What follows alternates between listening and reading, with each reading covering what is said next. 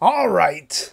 We're back with another overtime episode number 71. Wait. No. Not that many. Episode number 31. And we're back for more Scream with Scream 2 from 1997, only a year after the first one came out. I think I remember seeing that they started working on the second one like 6 months after the first one. I think the guy even had started writing this one in the middle of writing the first one. Of course, the first one ended up being a huge success. So this one came out very soon afterwards.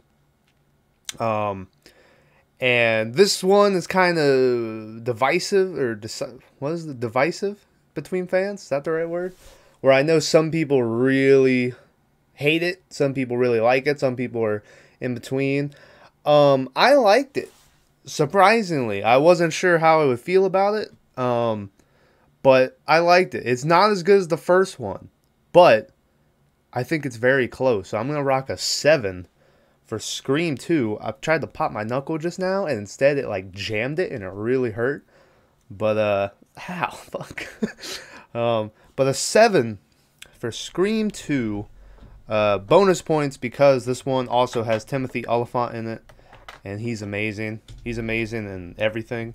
He's in a remake of The Crazies that I believe was a George A. Romero movie back in the day. And then they remade it. And I really like that movie. Not a lot of people, I think, care about it or have seen it. But shout out to Timothy Olyphant anyway. But spoiler warning for Scream 2. I'm going to ruin everything about it. So, you have been warned. First off, movie starts with Jada Pinkett Smith and her boyfriend or husband in this movie, which I'm not sure who it's played by. I'm sure someone's famous. I probably should have looked it up before we started, but, I didn't. So, there's that. But they're on their way to a movie, and what the movie they're going to see is called Stab, and it is based on the book that was written by Courtney Cox's character after the events of the last movie. So the whole movie Stab is like the reenactment of the first Scream movie. When we get to the theater, we see the beginning is the Drew Barrymore open. They even recreate the stab, from the back and everything.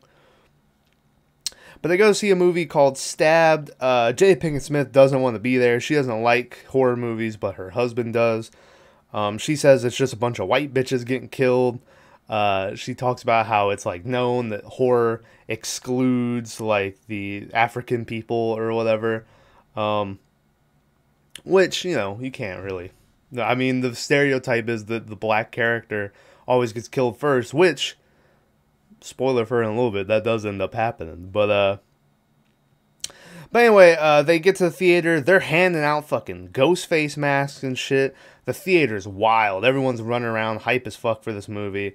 It legit looks like the Spider-Man No Way Home movie theaters where everyone's dressed up as Spider-Man. I don't know this new Scream that just dropped. I don't know if anyone's dressing up as Ghostface, but I haven't seen anything on it. But this theater is crazy. It's packed. They get to their seats. The whole, like I said, the movie starts. It's the Drew Barrymore scene. She does end up getting naked.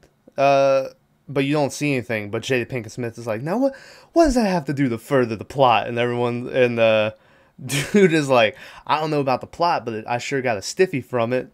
And she's like, well, you better loosen up your wrists because you ain't getting nothing from me, And I thought for a minute that, because in the first Scream, I talked about how the beginning reminded me of Psycho, how they kill off the main build person immediately. I kind of thought they were going to do that with the reenactment of Drew Barrymore's scene where she was getting the shower ready.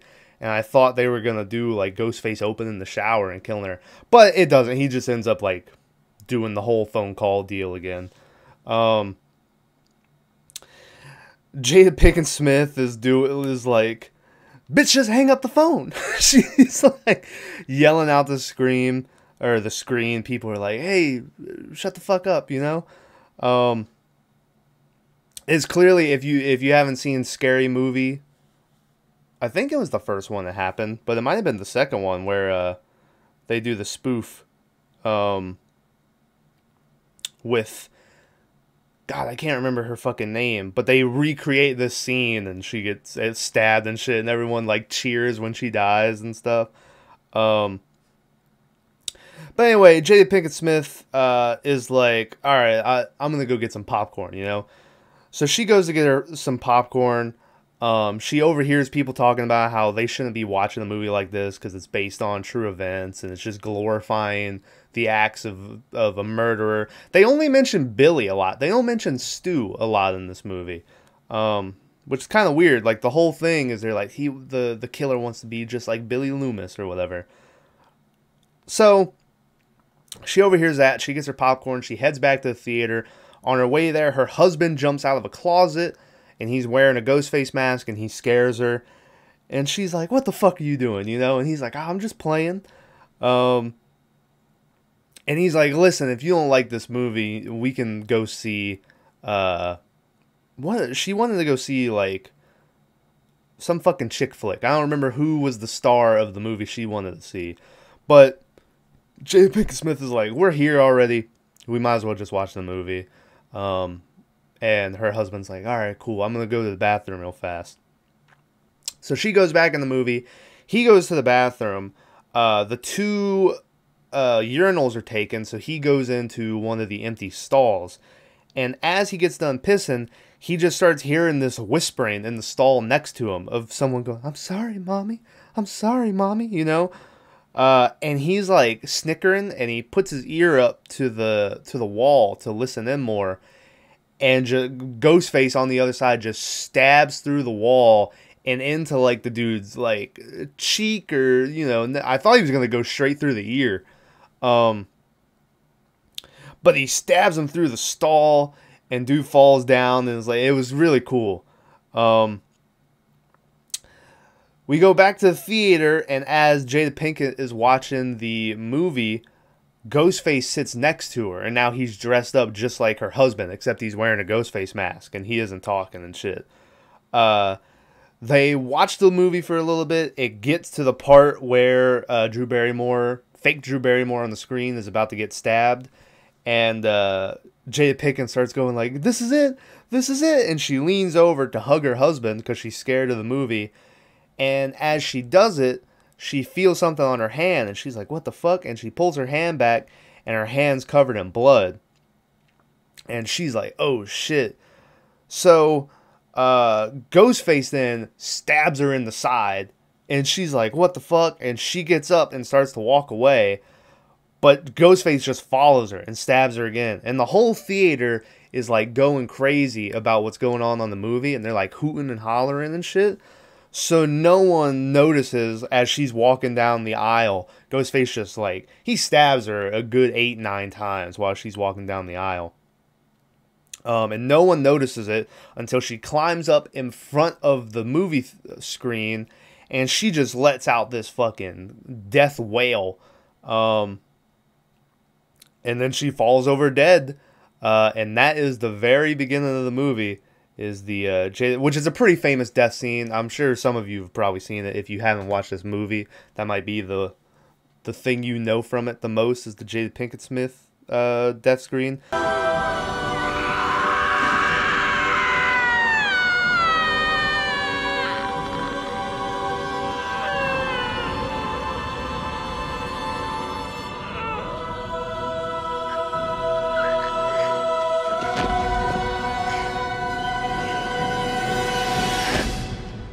But she dies. We cut to a title card, and then we immediately go to Sidney Prescott, who now I believe is at some type of college or art college or some weird type of school.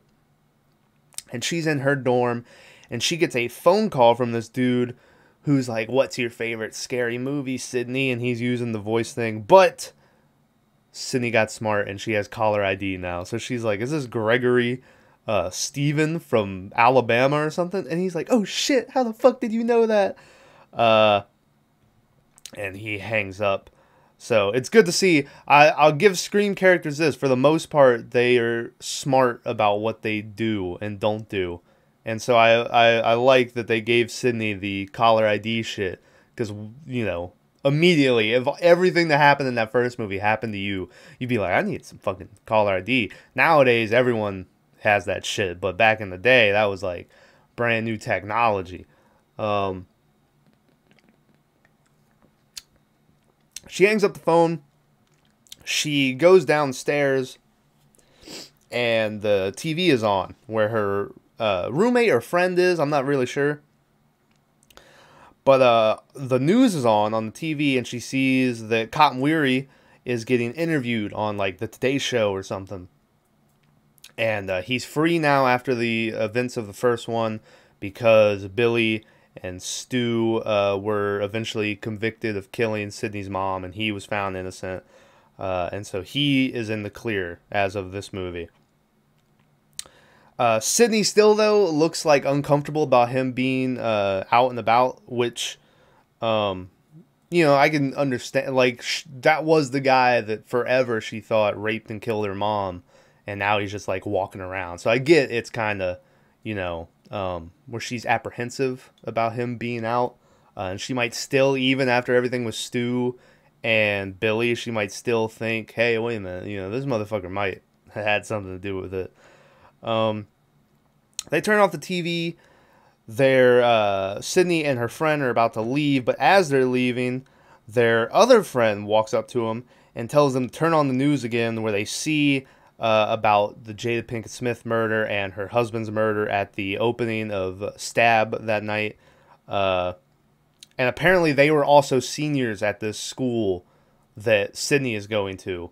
I think I heard it correctly, that they were seniors at that school, which they look like very old seniors, but, you know, at that point, if it's a college and you're senior, what are you, 20, 24? Is that how college works? Graduated high school at 18, maybe 4, I don't know. Anyway, but they looked pretty old to be seniors at this fucking school, but, you know, whatever. In class that day, we meet sort of the main group. Randy is back, played by Jamie Kennedy once again. He has a sweet, like, little goatee now. I really like Randy's look better in this movie than I did in the first one. I think I like Randy. This might be I think I liked Randy better in this movie than I did in the last one. I don't know. Randy was kind of I know, like, people like him, but Randy was kind of a nothing character, you know? And he still kind of is in this movie. Spoiler, he's not the killer in this movie, and I kind of wish he was. I kind of wish they made Randy the killer. Like, I don't know why, but it just feels like that should have happened. Randy should have been the killer. Maybe Scream 5. Maybe he'll he'll show up and be the killer. But Randy's here. Timothy Oliphant is here. I want to say his character's name is Mickey. And then also, I think here at the same time we'll learn is Sidney's new boyfriend, Derek. But they're all in this, like, film class and shit, like I said. And they have this big, long discussion about how sequels, you know, were never as good as their predecessors. And, you know, getting meta again, because this is, you know, everyone likes Scream so much, and now they're making Scream 2. And they have this big whole discussion on, you know, sequels, and they talk about, they're like, who would want to make a sequel? They all suck dick, you know? Finally, I don't remember who it was. I think maybe Randy was like, we'll name a sequel that's better than the first. One dude says Aliens, which they kind of argue about, but I've heard, I've always heard that the Aliens, a lot of people like Aliens better than Alien. It's been so long since I've watched them, I don't have an opinion on either of those. Timothy Oliphant says T2, which, you know, and they're like, you got a hard on for Cameron. He's like, whatever. And then someone says, like, House 2, which I don't think I've watched a single House film. But they, like, boo him. They're like, get the fuck out of here. What are you talking about? And then finally, Timothy Olyphant's like, I got it. The Godfather 2. And everyone's like, oh, yeah. Which is bullshit, ladies and gentlemen. I know The Godfather 2 is supposed to be like the tippy top of what a movie should be. I like The Godfather better than The Godfather 2.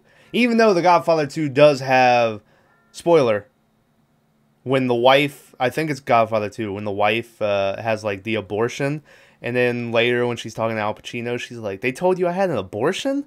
No, I fucking, they told you I had a miscarriage? No, I had an abortion. I would never want another child with you or whatever. And I was like, oh, shit. But I think The Godfather is better than the Godfather 2. But, you know. Anyway, they have their little discussion. Class is dismissed. And Sidney goes and meets up with Randy as he's coming out of the classroom. She tells him that a new killer is back. She says it involves them somehow, like the killer is going to come after them. And Randy is like, it doesn't involve us anyway. He also puts on a weird British accent in the scene, which he never does again. But maybe it's just because he's practicing or something. I don't know, but it just seemed weird. But he's like, no, it doesn't have anything to do with us. You know, that's behind us.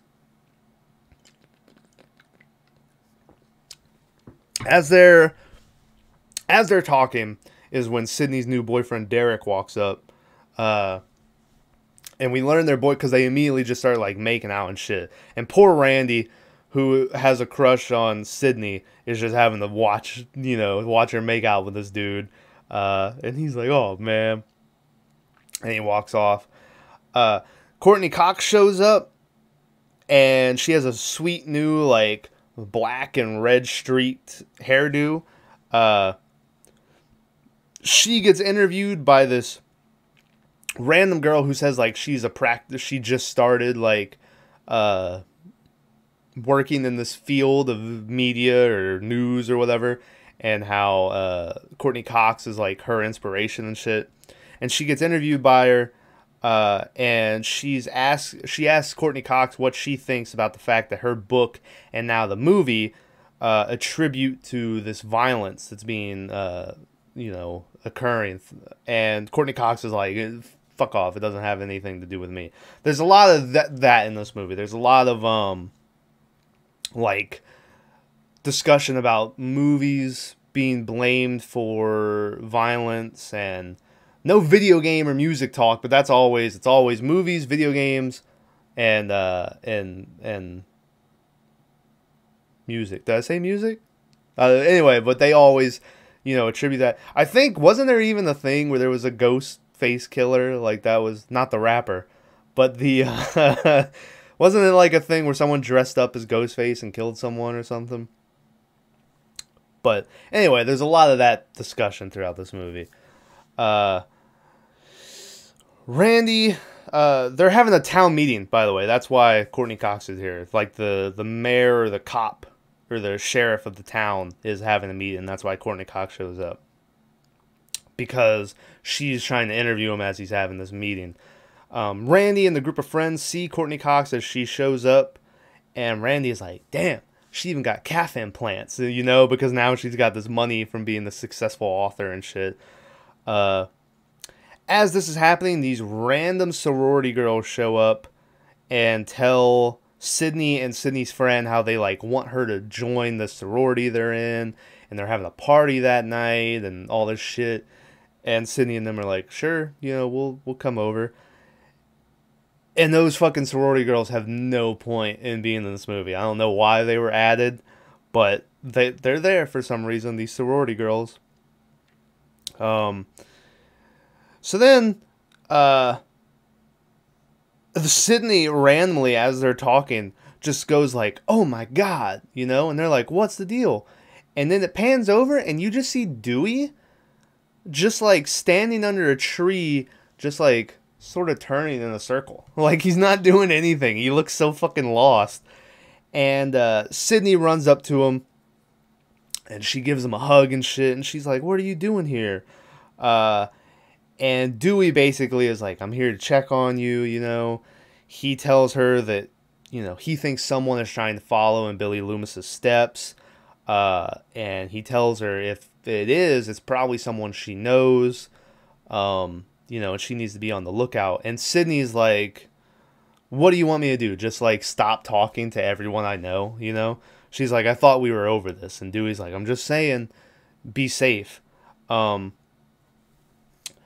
after that, as Dewey is leaving, as Sidney's leaving, Courtney Cox bombards her with an interview with Cotton Weary. She says, she's like, we got a special guest reunited for the first time, Cotton Weary and Sidney Prescott. And she just pulls him out. And Cotton Weary's like, hey, Sidney, you know. Sidney is like, what the fuck is going on? She's like, what are you doing? And Courtney Cox is like, come on, you know, this is the man you put in prison for a year, who was innocent and whatever. And Sidney just straight up like backhands Courtney Cox and knocks her down. And her friend looks at the cameraman, the new cameraman in this movie, and goes, did you get that on film? And the cameraman goes, yes, I got that on film. Like, it was funny.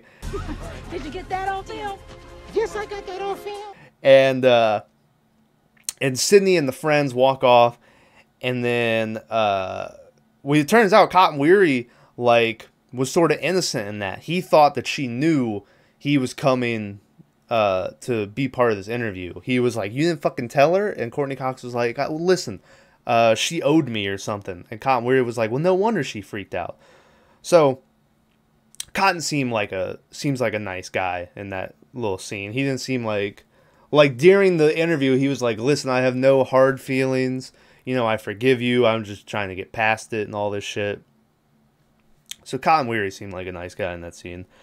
Then as Courtney leaves, she runs into Dewey, and Dewey is really hurt by how he was written in her book. She was talked about how like he smelled of amateur. He smelled of, what the fuck is amateurish? That's not the word. Anyway, he was a rookie, and she was, you know, he was nervous and he was goofy, and just the way she wrote about him, and he's real upset about it.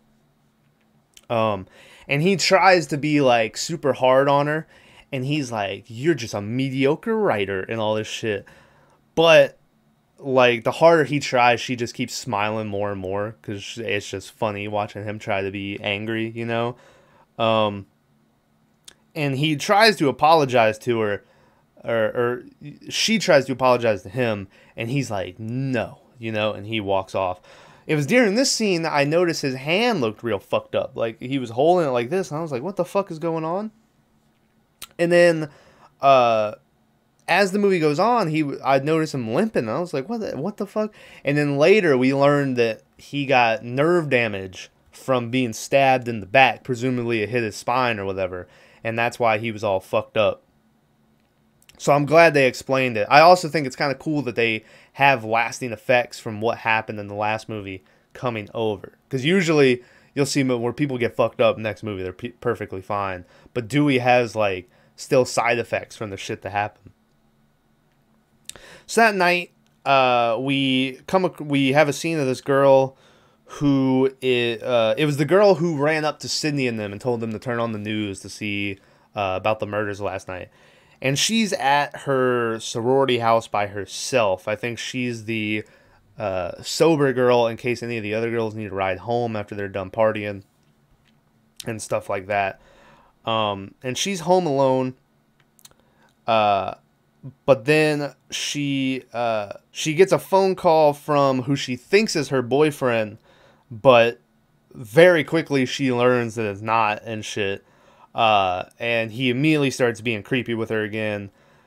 Meanwhile, in the background, Nosferatu is on the TV. Shout out to Nosferatu. Go check out the overtime we did on Nosferatu that turns 100 years old this year. Shout out to Nosferatu. The dude on the phone is eventually like, do you want to die tonight, you know? And she hangs up on him and calls her friend, who she was talking to on the phone earlier, back. And as she does this, she hears a noise upstairs, and she's like, I don't think I'm alone in the house. So she goes walking upstairs. As she does this, her friend is on the phone, and she's doing a fucking kill, kill, kill, die, die, die, you know? And eventually, after she hears so many noises, she's like, fuck this. And she runs out the front door. But she just stands outside her door because she tries to call campus police, but she doesn't get good reception outside. So she has to walk back inside. And as she does, her other friend shows up like out of nowhere. And she's like, oh, my keys were here, or I hadn't left yet or something. So the girl is like, fuck me. And she thinks it was just her friend that was making all these noises. And she thinks it was just like a prank call that, called her. So she goes, as she's talking to her friend, though, we see in the background, Ghostface just like slithers his way in and hides in a closet. And then the phone rings again, and the girl's friend picks it up. And Ghostface tells the friend to tell the other girl that it's Ted, her boyfriend. So the girl gets the phone, and she's like, Ted? And then Ghostface is like, nah, but I bet you wish it was, bitch. He's like, I got you. So he tells the girl, he's like, set the alarm, So she goes and sets the alarm, and then she hangs up. She gets another phone call. But as she goes to answer it, it was just like a decoy because Ghostface used it for, as she goes to pick it up, he jumps out of the closet behind her. And we get another classic Ghostface chase where he's just getting like hit with flower pots and shit. And she's running away. She breaks the patio window as she's running that like goes over this balcony. And it sets off the alarm. So now the cops are coming. But it fucks her up running through the glass. And she's on her knees, and Ghostface comes up behind her and stabs her in the back a couple of times. And then for good measure, he tosses her off of the balcony, and she is dead. We go over to the party that the sorority girls were hosting. And Sidney and her friend are there. And I like this touch. They have it so Randy, Derek, and Timothy Oliphant all show up late. So it makes them like hey, these guys weren't at the party while this murder happened. So it's like, oh shit, I like that touch that all three of those guys showed up late. They don't get into the party very long until like one of the sorority girls is like, hey, there's a bunch of cops over at fucking the other house or whatever. And they walk over, and they see about the dead girl and all this shit. The news people are showing up. Courtney Cox once again runs into the girl from earlier who was trying to interview her and shit. And that girl was there before anyone. She like got the scoop on it all and told Courtney Cox. She's like, oh, some girl got thrown off the balcony or whatever. And so Courtney Cox is trying to get the scoop. But she runs into Dewey once again. As all this shit's happening, and she's like, it's happening again, isn't it? And Dewey is like, oh, you would love that, wouldn't you? So you could write another book, And he walks off, and once again, he's just upset about the way she wrote about him and shit. That night, when Sidney's back at home, she gets a call from Ghostface.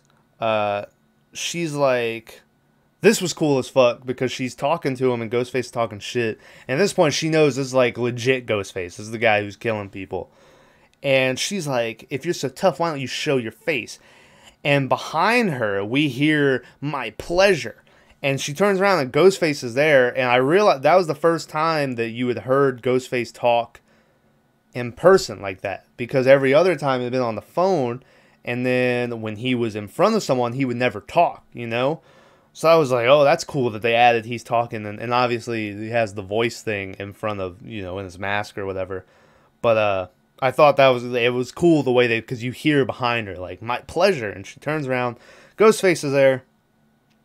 He chases her. As he's chasing her around, we see Derek outside of the window. And so we're like, okay, well, Derek's right there. I see that. She manages to get away from him and get outside, and Derek is like, stay here, I'm gonna go get him. So Derek goes running the house. She's like, fucking idiot, why are you going in there, Dewey shows up as all this is happening, and this is when I really noticed that he was fucked up. He was limping and shit, and he goes running in with his gun. And by the time he gets in there, Ghostface is gone, but he like slashed up Derek's arm and shit. So Derek's fucked up, so they gotta take him to the hospital. At the hospital, Timothy Oliphant is there, and he like consoles Sidney, and he's like, we're with you.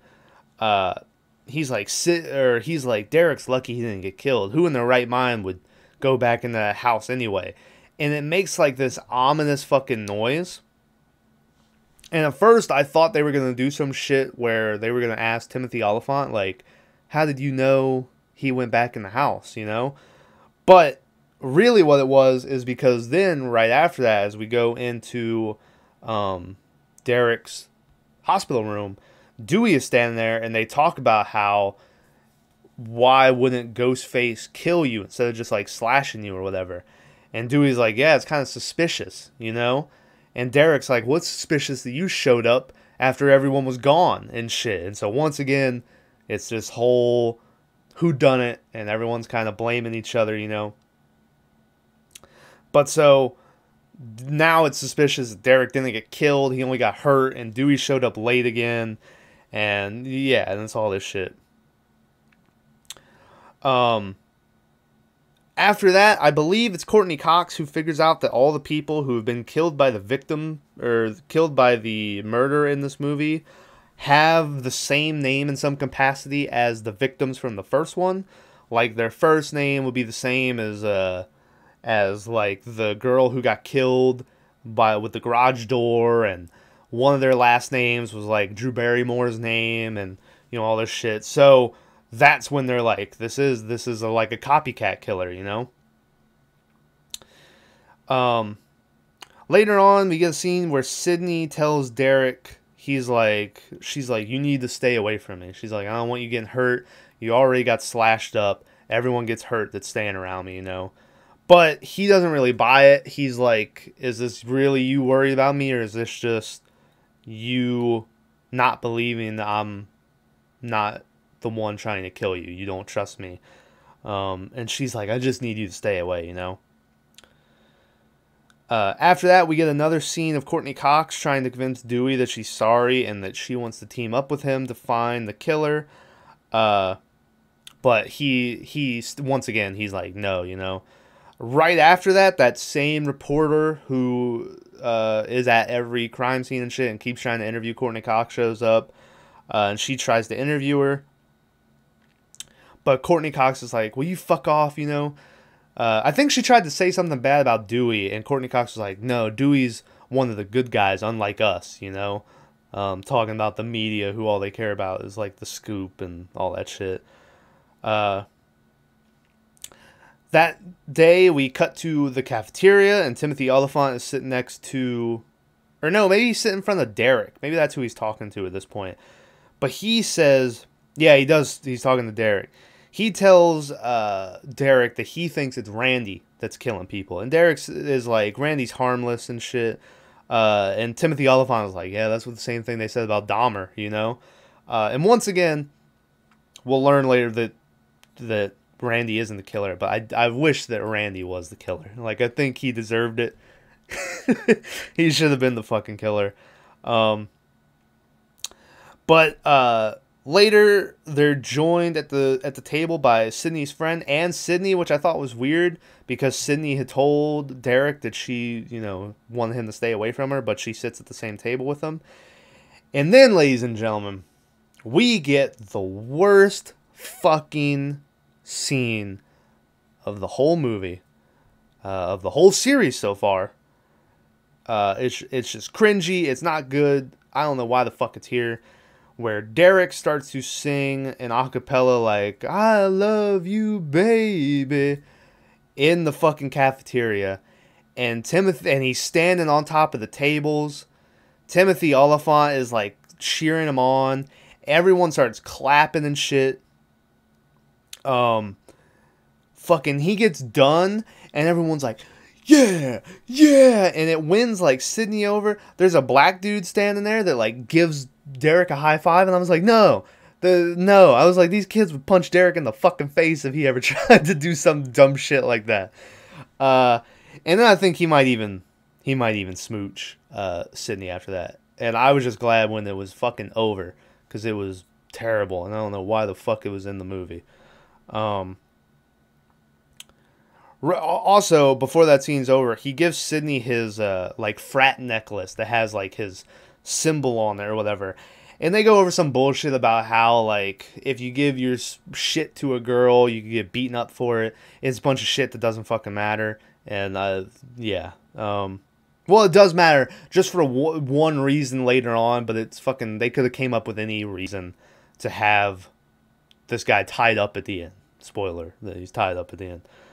On the news, Randy and Dewey see a recreation of the hallway scene where Billy and Sidney, you know, run into each other, and that's the scene where he talks about, you know, she doesn't give out anymore, and, you know, she hasn't been the same since her mother died and all that shit. Sidney is played by Luke Wilson, which is pretty funny. Or not Sidney. That would be even funnier if Sidney was played by Luke Wilson. But Billy is played by Luke Wilson. Sidney is played by someone who I can't remember, but she's famous. And then apparently Dewey is played by David Schwimmer, which, you know, that's cool. Shout out to David Schwimmer. As they're talking, Randy starts listing, like, horror movie sequel tropes. He's talking about, you know, bigger body count, more elaborate death scenes. But before he can get to 3, Dewey, like, cuts him off, and he's like, listen, just help me. Who the fuck do you think it is? He's like, since you're so smart.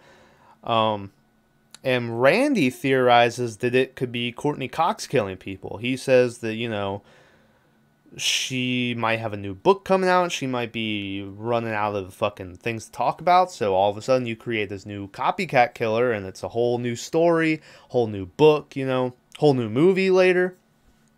A la Nightcrawler with Jake Gyllenhaal, where he started kind of making his own crime scenes and shit.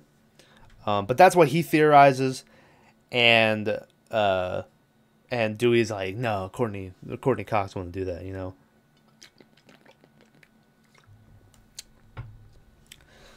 So after that, also in that scene is when Courtney Cox or Dewey talks about how he's got nerve damage, and that's when we learn why he's all fucked up.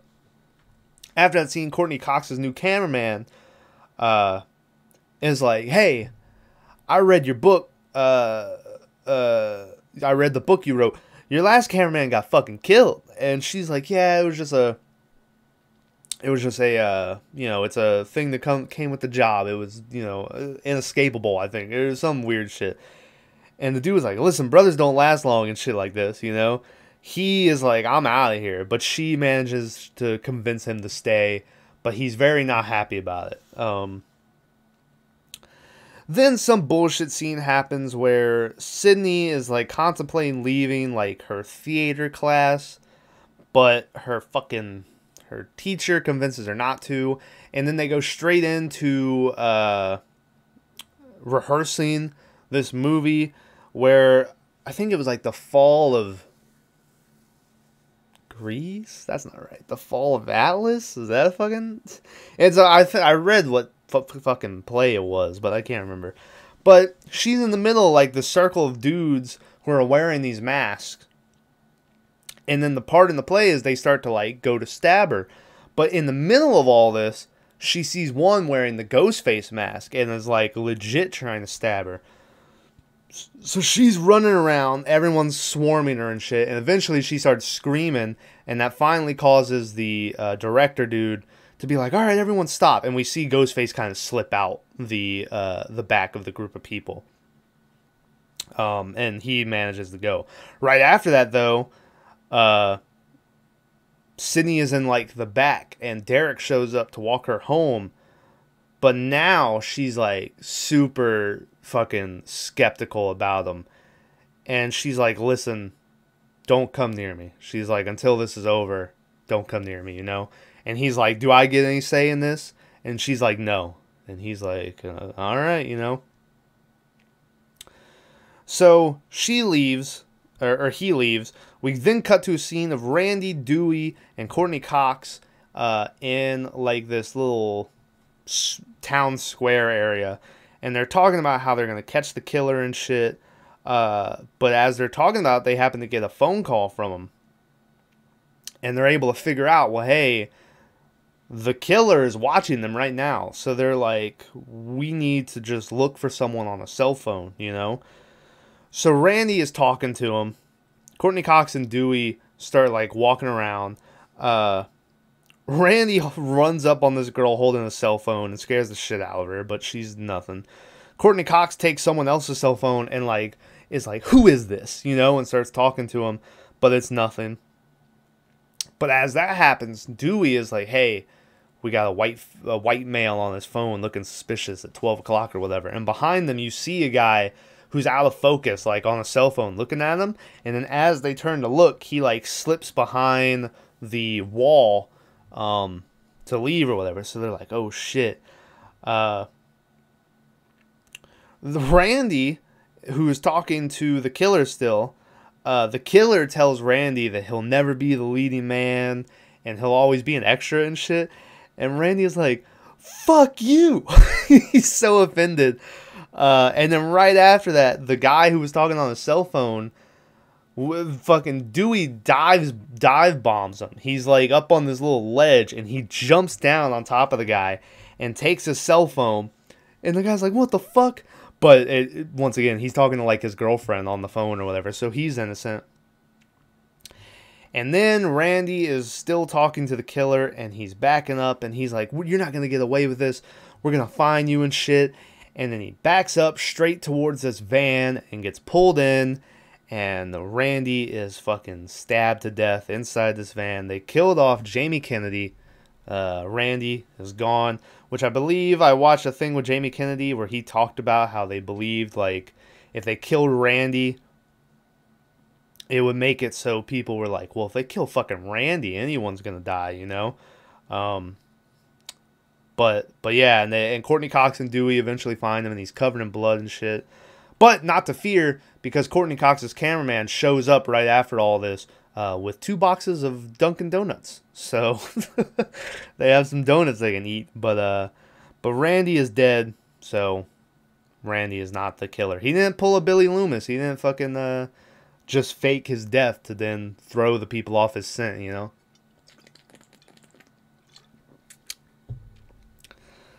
Sidney gets a message. She's at the library. She's on a computer. And she gets a message on her computer. And she asks the guy sitting next to her. She's like, how the fuck did I get this message? And the guy tells her that all the computers in the library are synced together. So anyone in here can send her a message. And she opens it up. And it says, you're going to die tonight, you know? So she's like, oh, shit. So she gets up. There's 2, like, federal agents who showed up earlier on in the movie who are here to, like, look for the killer. And they're there. And they pull her over to the side. And they're like, all right, stay here. And they start going to everyone's computer to, you know, see if they're the ones who sent the message. But as they're doing this, Cotton Weary shows up next to Sidney. Which is very bad timing for Cotton Weary that he would show up right after this fucking, you're gonna die tonight message. But he pops up next to her, and he's super, like, suspect in this fucking scene. He's super hostile. He's, like, grabbing her arm, and he tells her, he's like, I got an offer from Diane Sawyer. She says she'll give us the full hour if we come on there and talk to her and shit. But Sidney is like, I just want to move past it. And the dude is like, listen, you took a fucking year away from my life and shit. And he's yelling at her.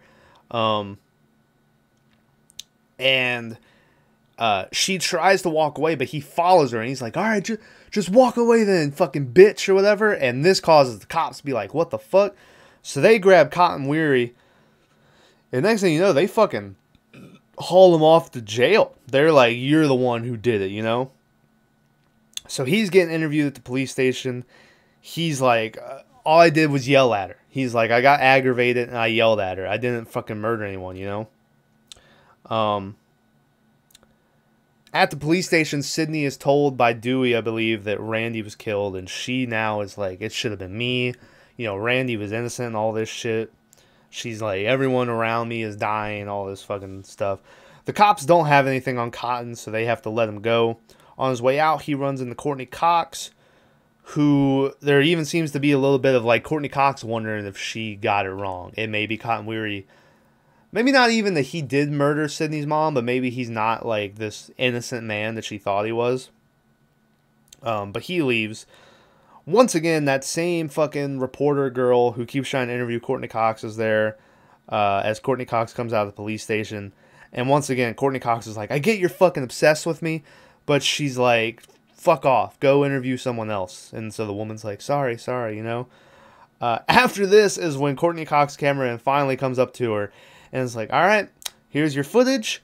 I'm out of here. And he legit, you see him in the background. He gets in a taxi and leaves the movie. The most just reasonable character. He's like, people are dying around here. I'm out of here. And the cameraman fucking leaves. And as he's leaving, Courtney Cox starts talking to Dewey again. She tells him that she legitimately feels bad about everything that's happened, and all she wants to do is find the killer. And Dewey finally agrees to team up with her. Courtney Cox then comes up with a thing where she says, well, I think like they were filming at every location. So she says if they go through all their tape and they see the same person at every crime scene, then they could probably figure out who the killer is. So they head to like this big fucking theater looking place. I think it might have been the theater that Sidney was doing her rehearsal earlier.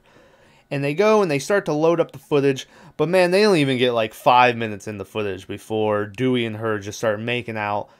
They're straight up about to bone, but then another little TV clicks on next to the big screen, and Courtney Cox is like, "Hey, wait a minute!" But Dewey is like has a handful of tit, and so he's like, "Huh?" You know, and she has to be like, "Hey, that's not my footage," and so they watch it, and it's a camera from the killer's point of view, which to me kind of seemed like they gave away the killer right there. Like the fact that they have this news lady who's shown up just randomly and is there at every crime scene, always trying to interview Courtney Cox, and now they have a thing where the video camera, someone's videoing all the. I was like, you know. But as they're watching it, it turns into like a Spaceballs moment where then it cuts to like a live shot of them from the back, and they're like, "What the fuck?" And they look, and Ghostface is up in like the light box up in the top. So Dewey runs up there, and as he gets up there, he's like, Ghostface is gone by this point, and so he calls down to Courtney Cox. He's like, he's gone, but then Ghostface pops up behind fucking Courtney Cox and starts chasing her and shit, and she runs away from him and goes into like this audio recording station where they have a piano and like sound foam. What is that called? Anyone? You know, you guys know what I'm talking about. And she's in there, and Ghostface comes in after her. And she's like hiding behind the sound, the sound foam shit. And she's like slithering through the different things. But she ends up only being able to make it to the audio booth, where it's like the engineer booth, where they control the mixers and all that shit. So she gets in there, and she like locks the door. As she does this, Dewey comes walking in. And he sees her behind the glass, and he like goes and is like, "Hey, Courtney, you know." Also, her name in these movies is Gale Weathers, but I just call her Courtney Cox, you know. But he's like knocking on, but she can't hear it because these engineer booths are like soundproof, unless they have the button hit or whatever. So he's knocking on the glass, but she doesn't hear, or she doesn't hear him. And then Ghostface comes up behind Dewey and fucking stabs him in the back again. And then I believe Dewey somehow hits the speaker button, and now she can hear him, and she turns around, and Dewey like slides down the glass, bloody mouth, blood, and just blood smearing. Courtney Cox is crying, you know, all this shit. And then Ghostface then drops Dewey and then tries to bust in through the door, but she kicks over like this big shelf in front of the door to block Ghostface from coming in. And I was like, oh shit, they got Dewey, you know? No, I wasn't, because spoiler, I knew that he was in all these other movies. I mean, and it kind of seems cheap that they would do 2 fucking fake out deaths of Dewey back to back, especially this one. This one was like this motherfucking dead, you know? So anyway, as Ghostface leaves, we cut to a scene of Sidney. She's leaving town with the 2 federal agents that were with her. Derek comes up to her and is like, hey, when all this is over, you know, I'll still be here. And Sidney gives him a kiss, and as she gets in the car, her friend is coming with her that's been in the movie the whole time. And they start to head out of town. As they leave, the boyfriend gets jumped by his fraternity mates, fraternity brothers, whatever you fucking call them. And they're like, you gave your symbols away or some shit. And they carry him to this house party where they tie him up on what I thought was like a sun, but then I think it might have been a star later. But they tie him up, and they're like splashing beer on him and shit. And that was the whole reason that they had the whole explanation for you get jumped for giving away your letters or whatever, is to get him tied up on this fucking sun or star. As Sidney and her friend are driving with the feds, they get stopped at a red light. This town is fucking deserted. I don't know if maybe there was a curfew again, or maybe everyone had left, or I don't know what the fuck was going on. But it's fucking deserted, and they're stuck at this red light, and then Ghostface pops up next to the driver at the red light, and he stabs through the glass and slits the guy's throat. He then goes over to the other driver, or he like hops over the roof and pulls out the other driver and fucks him up. He like stomps him and stabs him some. Ghostface gets into the car. He starts to try to drive off, but the cop gets up and has his gun drawn. And he's like, all right, motherfucker, get out, you know? But Ghostface floors it and hits the guy, and the guy ends up on the hood, and he's like holding on to the hood. And Ghostface is like swerving, he's driving and all this shit. Until eventually he comes to like this coned off area where this construction area is. And he floors it and hits like this something, but it's holding like these rebar bars or whatever the fuck you call them. And man, they hit, and all the bars come, and they just go straight through the cop's fucking head as he's laying on the hood. And it was pretty fucking brutal. And I was like, God damn. I wasn't expecting Scream movies to have shit like that, you know? So the cops are dead. Ghostface is knocked out, but they're in a cop car, so they can't get out through the doors in the back. So they have to break the little barrier between them. Sidney climbs through, but the passenger door is wedged up against the wall. So she has to climb over Ghostface to get out the front or the driver's side. Before she does that, however, she starts to move her hand towards his mask to take his mask off. And the whole time her friend's like, don't do that, Sidney. Sidney, oh my God. Oh my God, don't do that, you know? And right as she like grabs it, her elbow lands on the horn and blows the horn. And so she jumps back, but Ghostface is still knocked out. So Sidney just decides to climb through the window. And her friend is like, don't ever fucking do that again. So Sidney ends up making it. They have it like suspenseful, like, oh, he's going to wake up. But she ends up making it. But she can't open up the back door from outside either. So she's like, you got to go through the driver's side too, you know? So the friend is like, fuck. So the friend climbs over. And the friend has to go over Ghostface too. And the friend makes it. I was like, oh shit. You know, I thought for sure that he would wake up the second one. So they start to run away. And I was like, you fucking kidding me? You're not going to take off this mask now that you're out of the goddamn car. And they get like up the road a little bit. And then Sidney's like, wait, I got to see who's under there. And I was like, yeah, thank you. You know, and the girl's like, no, smart people leave, dumb people go back. And Sidney's like, I got to know who's under it. So Sidney goes back to the car, but Ghostface is gone. And so she's like, oh shit. And she turns around to her friend and goes, he's gone. And the friend goes, what? And then Ghostface from the side pops out. And he stabs the fuck out of the friend. And the friend is now dead. Sidney runs off, and then we go back to Courtney Cox as she leaves the sound booth, and she runs out back into like this hallway, and she runs into Cotton Weary, who's there, and he's got like blood on his hands and shit. Once again, I don't know what the fuck he says he found Dewey, and he was coming to find her or whatever. But she's like, oh shit. So she runs outside. The news lady who keeps trying to interview Courtney Cox is out there again with her news van. And the lady comes and grabs her radio, and she radios the police. And she's like, I got a news story for you. There's fucking a dead body, and Cotton Weary was the murderer. And so she puts that out over the radio, that Cotton Weary murdered this person. Sidney gets to the school, or the theater, or wherever the fuck they are right now. And she comes in, and she gets to the stage, and as she's on the stage, everything goes in, a spotlight shines on her. And then like the set pieces start to fall down. They start to like, it's like blocking her in on the stage and shit. And then finally, the last thing to come down is the star or the sun or whatever it is, where the boyfriend is tied up.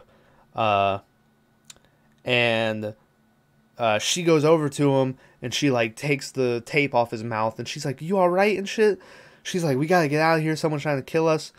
And then as she's saying this, Ghostface comes up behind her, and he's like, yeah, you'd hate for anything bad to happen or whatever, you know? And then as he's talking, he stops using the voice box thing, and they're like, hey, wait a minute, I know that voice. And then he takes off the mask, and it is Timothy Oliphant, who is the killer. Which, once again, you know, I mean, dude disappears. Like, after that hospital scene, he's gone. And it's like, gee, I wonder, you know, who the fucking killer could be when this guy is gone for half of the movie. Happened to Stu in the first one. Stu goes to get beer, and then he's gone forever until he shows up, and it's like, oh, Randy was the killer, you know? But still, you're like, well, hey, there's something up with this fucking news lady, you know? I like that they had Timothy Oliphant as the killer, because it seems so obvious to me that the news lady was the killer. So to have him as like the you know, you didn't see him coming, even though a lot of people probably did, but anyway, Timothy Oliphant says he tells Sidney that Derek is his partner. And he's like, you don't need to act anymore, Derek. We got her, you know? And he's like, don't listen to him, Sidney. But she doubts it long enough that eventually Timothy Oliphant pulls out a gun and just shoots Derek in the fucking chest and kills him. And Derek is like, I never would have hurt you. And then he dies. And then he just like ascends to the sky. He gets like wheeled up. Or no, that might be a little, that's in a little bit, but it is, he just ascends, you know. Timothy Oliphant says he's gonna blame the movies for all the killing and shit. He says he's gonna hire the best lawyers and all this bullshit. He says, you know, he's just an innocent victim to cinema violence. He's been brainwashed by cinema violence, and that's what caused him to do all this shit. As he's talking, she like takes off her necklace with the frat letters, and she hits him in the face, and he drops the gun, and she like kicks him one more time, and she tries to run, but very quickly he manages to regain control, and he gets the gun back and shit. And he's like, Sidney, you're not getting away that fast, you know? This is when Derek's body just like ascends back up into the rafters, and the dude is like, uh-oh, there's the surprise, this is my partner. And then out of the door that he points at, Courtney Cox comes walking out. And Sidney is like, what? And Courtney Cox is like shaking her head. And then from behind Courtney Cox comes this fucking news lady with a gun pointed at Courtney Cox.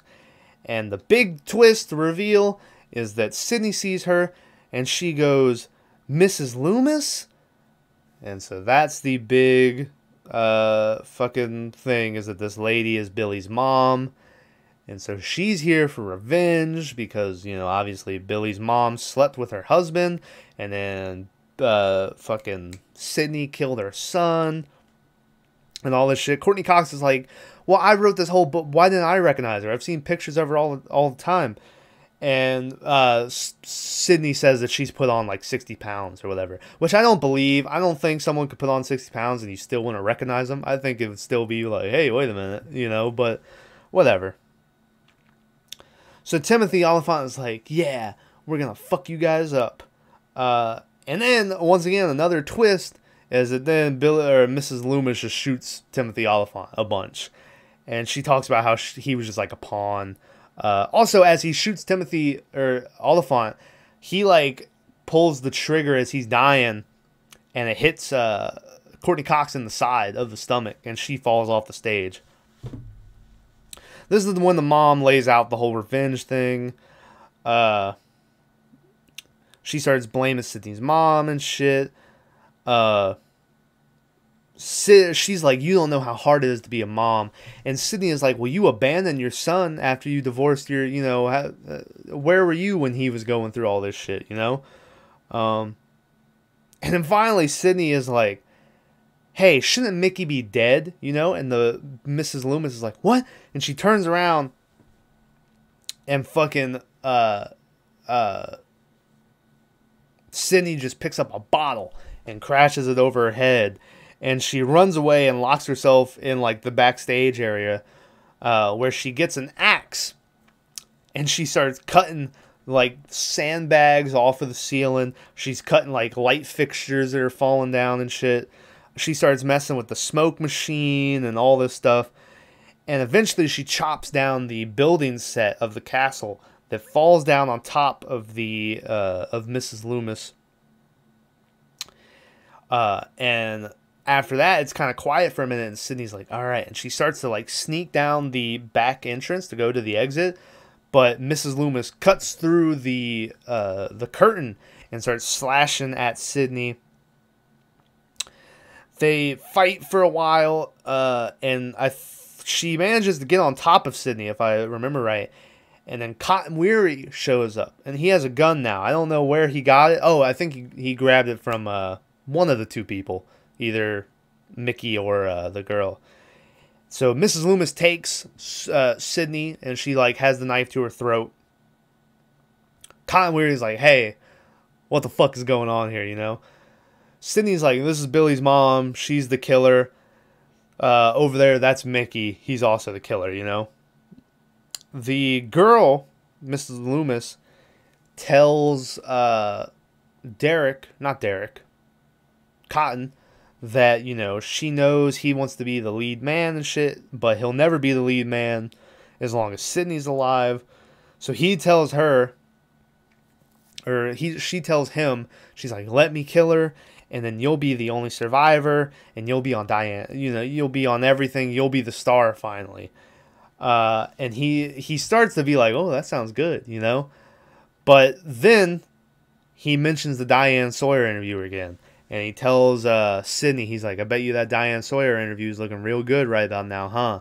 And Sidney goes, it's a deal. And so as soon as she agrees to the Diane Sawyer interview, Cotton fires off a shot. And I thought he shot Mrs. Loomis in the head, but he shot her in like the fucking throat. And I was like, oh shit. She goes over to Cotton, and she takes the gun away from him. And then she walks over to Mrs. Loomis and like nudges her, and then a hand comes up from the smoke off of the stage and grabs her like foot or whatever, and they're like, oh shit, but it's just Courtney Cox who's still alive. And Courtney Cox is there. All three of them stand over Mrs. Loomis together. They're like, all right, well, this should be when she comes back to life, you know, but instead of her, Timothy Oliphant hops up behind them and was like, oh, you know. And Courtney Cox now, who also has a gun, her and Sidney just shoot the fuck out of him. And they kill Timothy Oliphant for good. And then Sidney turns around and shoots Mrs. Loomis in the head just one more time for good measure. And the bad guys are finally dead. That night, or after that, we go outside and people are getting bandaged up. The fucking Courtney Cox's cameraman shows back up, and he's like, we got a story here, you know. And he gives her the mic. And before she even starts to talk, she looks and she sees them bringing Dewey down on a stretcher, who's still alive. But he's all fucked up. He's like, you know. And she runs over to Dewey and she's like, you need to stay alive for me, you know. And she gets into the ambulance with Dewey and she drives away with him. Sidney, who's still there, is getting interviewed by all these newsmen, reporters, whatever the fuck you want to call them. But she is like, hey, I'm no hero. Cotton's the one who saved the day. Go interview him. And they do. And Cotton is finally the star. He's the one getting interviewed and shit. He starts talking about how, you know, every interview's got a price or something. He's handing out his business card. And then we get a pan out of Sidney walking in through, like, the courtyard. And there's, like, there's, like, a bell tower there. And I kept waiting for something to happen because it was lingering there for so long. But that is the end of the movie. But then I did see that they had thought about ending it with like another Ghostface watching her from the bell tower. Which I wish they would have done because I thought something was going to be there. But there wasn't. But that's the end of Scream 2. This movie had a budget of $24 million. Made a box office of $172 million. So once again, raking in dough. I know this is like the opening weekend right now when I'm filming this for the new Scream, and I know that movie is doing really well. So we'll see for Scream 3 and 4, but I think like these movies have always done pretty well at the box office. None of the cast was informed about the identity of the killer until the last day of principal photography. They even had like fake scripts of fake killers and all this shit. This was one of the first movies I remember, like, had a big leak of the script where I believe the original killer was supposed to be Derek, and maybe someone else, but they changed it. Even though they do say that, like, that was a throw, that wasn't real or whatever, but, you know, who knows. Let's do best of, worst of. I forgot to do it in the first Scream, but we'll do it here. My best of for Scream 2 is probably the rebar through the head kill. It was pretty cool. I can't really think of another moment that I would pick, but that would be my best of. Worst of, the cafeteria sing-along scene. It was terrible. Shouldn't have been here. I was glad when it was over. But all in all, I thought Scream 2 was pretty solid. Like I said, it wasn't as polished as the first one, I think. But I think it was pretty solid. I think Timothy Olyphant did a good job as the killer. I know he's not as, like, wild as Stu or, you know, anything, but I think he was pretty solid in this movie with what his role was. And like the twist of it being Billy's mom and stuff, because the whole time it seemed really obvious that the news lady was the killer. So I like the twist of the you know, it was her mom or Billy's mom and, you know, all this shit. But anyway, I look forward to Scream 3. They haven't let me down so far. I know Scream 3 is like the one that is the one that if any of them say are bad, Scream 3 is usually the one that people say is bad. But we shall see. Friday coming out will be Don't Breathe 2. Maybe. There's a chance that it might be Scream 3 if stuff falls through. We'll see. But yeah, stay tuned for Friday with the next podcast. If it's not Scream 3 on Friday, and it is Don't Breathe 2 like it's supposed to be, Scream 3 will be Monday.